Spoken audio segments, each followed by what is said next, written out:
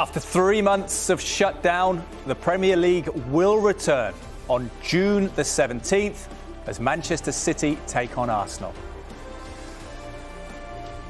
Good afternoon and welcome along to Sky Sports News. It's the news we've all been waiting for. Project Restart is good to go and the details are starting to emerge. We also know that Aston Villa against Sheffield United will take place on the same night, which is a Wednesday, in just 20 days' time.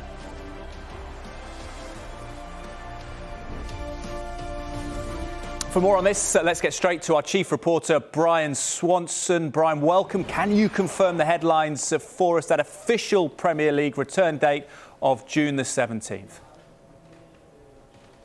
We're still awaiting official confirmation from the Premier League, but it is understood that clubs have agreed to that restart date of June the 17th, and that's where there will be a chance for those two games in hand to be played. Aston Villa against Sheffield United and Manchester City against Arsenal.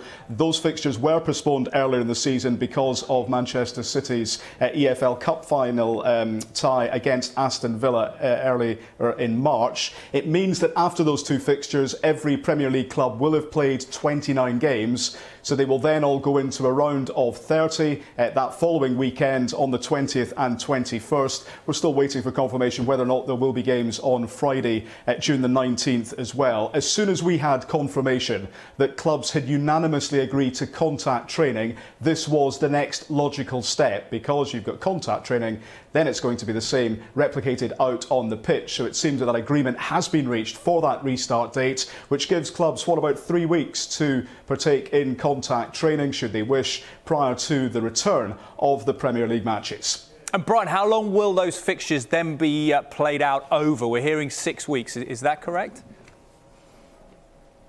We're still waiting for confirmation from the league on exactly how long it will take, but certainly the expectation prior to this meeting was that they were going to and hoping to try to complete their remaining 92 fixtures in that time frame, ideally within around 6 weeks or so. There's a lot of other items that are still under discussion. The meeting is still taking place, most notably around where all the games will be played. Will it all be at home? There did seem to be a shift, particularly in terms of what the police and government were advising a couple of weeks ago in terms of specific fixture scheduling, and they were also discussing the possibility of a plan B. What happens if there is a second peak in the coronavirus and those fixtures can't be fulfilled at some point throughout June and July? So they were looking and modelling those, but certainly the headline to come out of the meeting so far is that agreement over a June the 17th restart.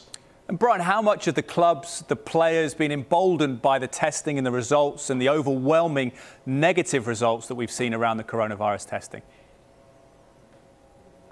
We've definitely seen a shift in the last couple of weeks, and that will have been helped somewhat by the tests. The Premier League clubs have taken part in 3 rounds of testing. We've had 12 positive results so far, but still more than 99.5% of those tested at Premier League clubs have tested negative. Clearly, every positive result will have to have been taken seriously, but the relatively low figures will have given a degree of confidence for those players and those managers that they are, in terms of contact training, returning to as safe an environment as possible. Clearly, a lot can happen in the next 3 weeks. And nobody is running away with this just yet. But what clubs now have is that definitive line in the sand. They know now what they are aiming for in terms of Project Restarts. They know that they are aiming, particularly in the case of 4 of those clubs, to be playing on the 17th, with the rest of them then taking part over the 19th, 20th and 21st over that weekend. So they've got that target now to chase, and that's what they will be focusing on. And then everyone in the game will hope that those figures in terms of those tests will continue to be low. Clubs are testing today and tomorrow, the 4th round of results expected on Saturday or Sunday at the latest, before those clubs meet again a week today to discuss the finer details of Project Restart. Brian, it'll been a long wait for the fans, more than 3 months, but for the players, less than 3 weeks from today of contact training before those first games on June the 17th. Is that underpinning the sense that these players were well conditioned throughout lockdown with their home workouts? It's been fascinating to see different reactions from different clubs. You've got some people at some clubs saying that they have been involved in extremely strenuous individual workouts, so they are raring to go.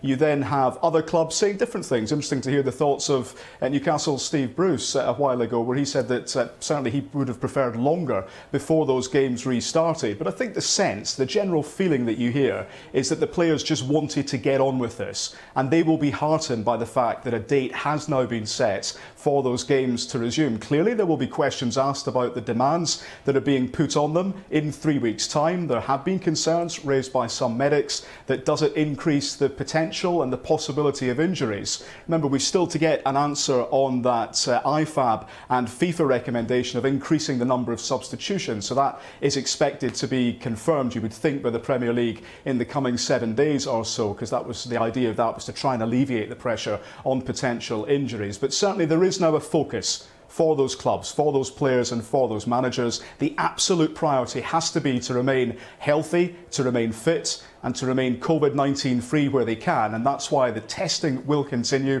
Remember, up to 60 tests can now take place at clubs from the 4th round onwards, so they will be monitoring and tracking every result and hoping that there's not going to be any positive cluster in one club or any return of a coronavirus peak that would potentially derail this restart date. Indeed. One final point for you, Brian. There's been conjecture around where the matches will take place, with objections to the suggestion of neutral venues. Obviously, as you say, the meeting's still ongoing, but as you held it before the meeting started, did you feel that neutral venues were off the table? Do you expect these to be played at the home team's home stadium?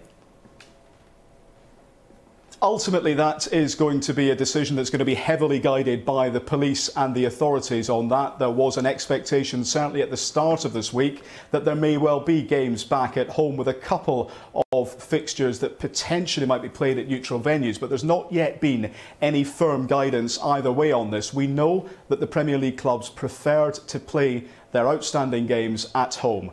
That's a fact. That's what Richard Masters, the Premier League Chief Executive, told us on a media briefing last week, I think it was, or the week before. So clearly the clubs want that to happen, but they will be guided by the authorities and the police. You do sense there has been a softening of that approach, but it will all come down to the expectations in society in general. There was always a concern that supporters would be gathering around those grounds, around England. If that assurance is given by the clubs that their fans will not do that, and the police and the authorities are happy with that, then you would expect there to be some sort of a return to home venues, but that's still not been confirmed. OK, Brian Swanson, thank you very much for now.